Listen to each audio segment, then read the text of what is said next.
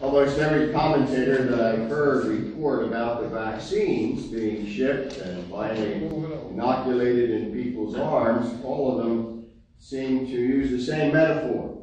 There's light at the end of the tunnel.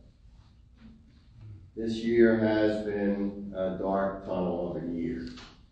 And we're probably in for, let's face it, 6 more months. It's a good metaphor, though, the dark tunnel, for what is indicated to those who seek to understand the meaning and the purpose of life in places other than through the Lord and His Word. They will see only darkness and distress, the gloom of anguish. They will be thrust into thick darkness. It's a terrifying 4 words used to describe darkness. But there was a great breakthrough. It came through Galilee. The Galilee of the nations is called here. The Galilee of the Gentiles. The people who walked in darkness have seen a great light. And those who lived in a land of deep darkness, on them the light has shone. And that's why I think Christmas is a season of light.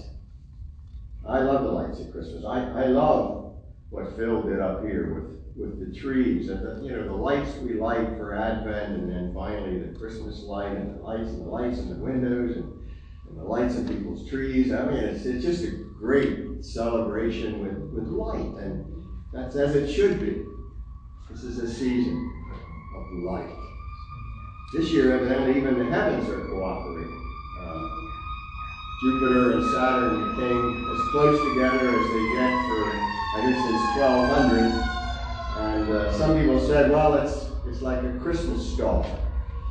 And perhaps it is. But that's not even close to what the shepherds experienced.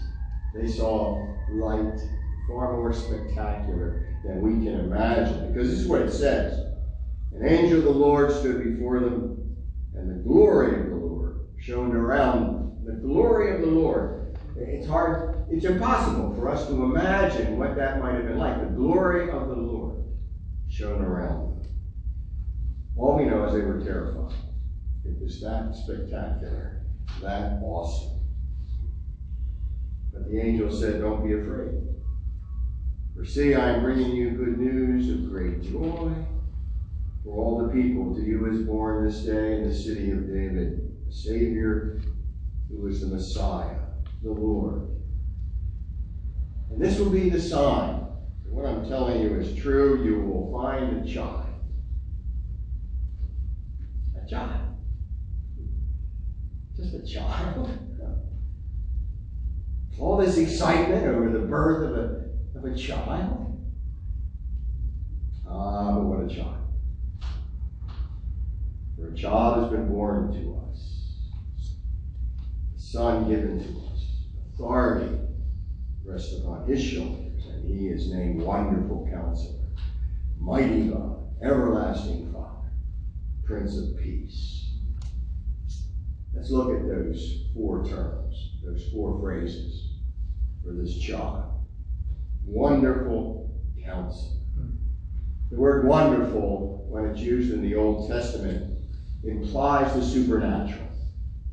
It's wonderful. It's the proper use of the word awesome, which has become just so common for a lot of things. I love the story of Samson's parents. You know, they were told, first the mother and then the father, who was named Manoah, the father of Samson, that they were going to have this boy. He was going to be very special. He was going to be a Nazarite. He was not to drink anything or even cut his hair. You know the story, I hope.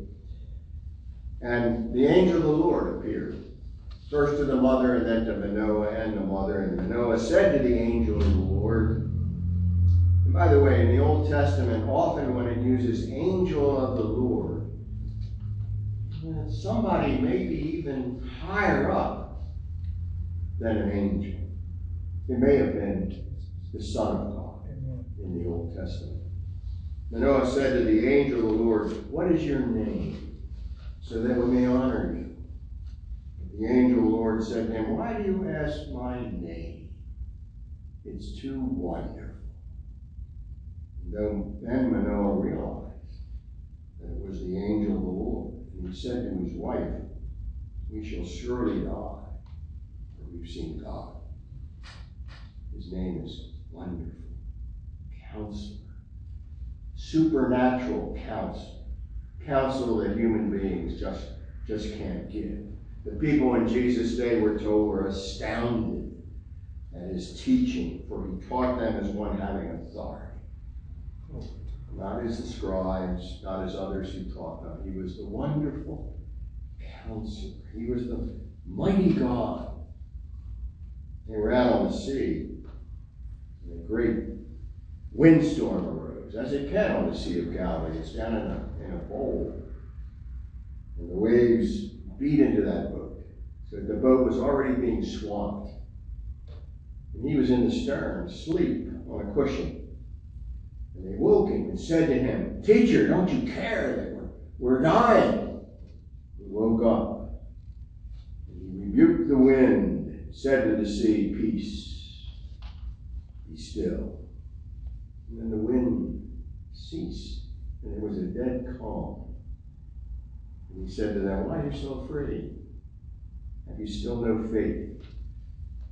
And they were filled with great awe, and said to one another, "Who is this?" And even the wind and the sea obey him. Mighty God. Jesus did only what God is able to do. The paralytic man was brought to Jesus, and Jesus said to him before he healed him, "Son, your sins are forgiven." Now some of the scribes who were sitting there said, questioning in their hearts, "Why does this fellow speak this way? It's blasphemy. Who can forgive sins but God alone?" Mighty God. Everlasting Father. It's okay, I forgot to turn my phone off, and I'm just hoping it doesn't. Is that a signal for everybody to do? Maybe we'll stop between Mighty God and Everlasting Father to make sure. You never know. Usually in the morning at 9 o'clock, you don't have to worry, but in the evening, who knows? These wonderful terms. Wonderful Counselor, Mighty God, Everlasting Father, Everlasting. On one occasion, Jesus said, "Before Abraham was, I am. I was. I am. Eternal I am." The name that God gave to Moses. What should I call you? I am. Everlasting Father. Jesus said, "I am the Father of one." He said to Philip, "Anyone has seen." Now you've had an opportunity to turn that off. Jesus said, "Anyone who has seen me has seen the Father." Wonderful Counselor, Mighty God, Everlasting Father, Prince of Peace. Now where is that? We haven't had much peace this year. The world is almost continually at war somewhere. It is now. There is no peace. Where is this Prince of Peace? Well, Paul reminds us that those of us who know Christ have peace with God because Jesus came. We are justified by faith. Paul says we have peace with God through our Lord Jesus Christ. We have peace of mind and heart because of him. Peace I leave with you, Jesus said. My peace I give to you. I don't give to you as the world gives. You're not going to find it there yet. Don't let your hearts be troubled, and don't let them be afraid. He brought peace between people who are normally at odds with one another. I have friends who are on the opposite side of the political spectrum from me. They're Christian brothers, and I love them, and they still love me, I think. I'm pretty sure they do. But Jesus especially brought peace between Jews and Gentiles. There just was a huge division between them. Jesus came, and Paul tells us again in Ephesians, and proclaimed peace to you who are far off, that's us, and peace to those who were near, that's the Jews. For through him we both have access to God through the Spirit. Someday, he will bring peace on earth, goodwill to all those who are in his favor. Authority rests upon his shoulder, Isaiah says, and since his authority shall grow continually, there shall be endless peace for the throne of David and his kingdom. That peace comes with justice and righteousness. He will establish and uphold his kingdom with justice and righteousness from this time forward and forevermore, Isaiah tells us. Now and forever, when he comes again, and forevermore. God is where righteousness and justice meet. God is both just and righteous. In fact, in Hebrew, the words are very close together in meaning. Righteousness doesn't just mean, and it certainly doesn't mean holier than thou, and it doesn't just mean piety or some kind of morality. It has to do with relationships. Our relationship with our family members. Our relationship with God. Our relationship with our neighbor. Our relationship even with our enemy, Jesus said. That's righteousness. And justice, as you might suspect, has a forensic value. It has something to do with making good laws. It has something to do with judicial procedures. It has something to do with, as we always portray justice, as blind. And of course, we're to reflect both of those things. We're to be equally concerned with both righteousness and justice. We will pursue justice in the public sphere, righteousness in our relationships, God helping us. So he is the everlasting Father. He's the Prince of Peace. He's the mighty God. He's the wonderful Counselor. And all of this that he gives, the peace that is coming, the peace that is now, is absolutely guaranteed. For a child has been born to us, a son has been given to us. He's named Wonderful Counselor, Mighty God, Everlasting Father, Prince of Peace. He will establish and uphold justice, righteousness. The zeal of the Lord of hosts will do this. The New Living Translation says, the passionate commitment of the Lord Almighty will guarantee this. 800 years before it happened, Isaiah spoke it if it already happened. Did you notice the tenses here? For unto us a son is given. It's already happened. Well, it hadn't happened. And it didn't happen for 800 years. But the prophet looked at it in the eyes of a prophet and said, there it is. I see it. God said it. God promised it. It's guaranteed. God has always guaranteed what he's promised. First to Abraham, I'll make a covenant with you, Abraham, and by which I'll guarantee to make you into a mighty nation. And at that, Abraham fell on his face.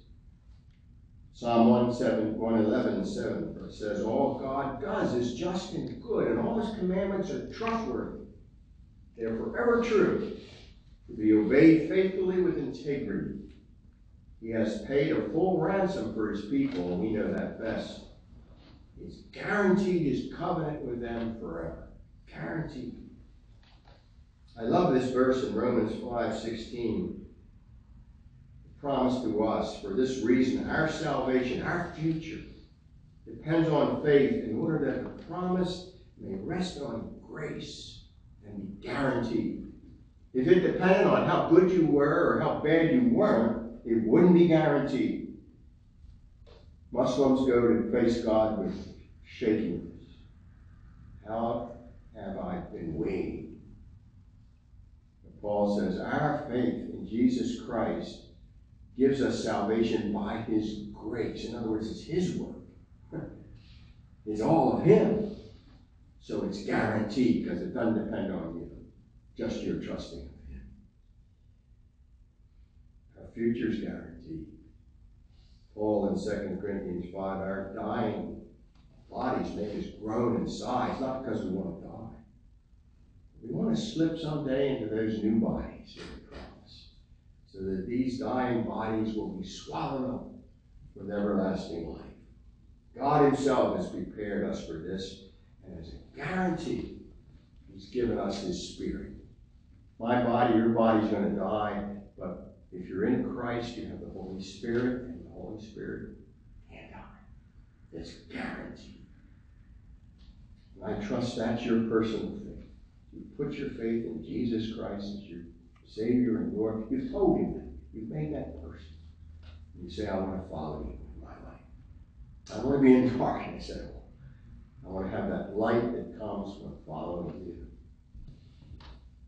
Christmas is God's proof that all his promises are guaranteed. For a child has been born for us, a son given to us. He's named Wonderful Counselor, Mighty God, Everlasting Father, Prince of Peace. He will establish and uphold justice with righteousness in the zeal of the Lord of hosts. He guarantees it.